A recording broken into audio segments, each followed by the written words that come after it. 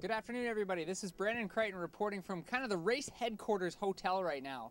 We have the solo men out on the road competing across the desert right now. They're about 300 miles in. Here back at the hotel, we have the teams kind of resting up. We'd call this the calm before the storm. As you can see in the background, we have a team. It may look like they're kind of hanging out, relaxing. They are. Come Saturday, they're going to be on the gun racing across America. So we're here with Team All Wheels, riding for fibromyalgia. Is this a typical day at the office for you guys? Depends on what day it is. Yourself? Depends on what day it is. Yeah. Most days at the office are much easier than RAM. Excellent. And yourself, David? It's about the same. About the same. Yeah.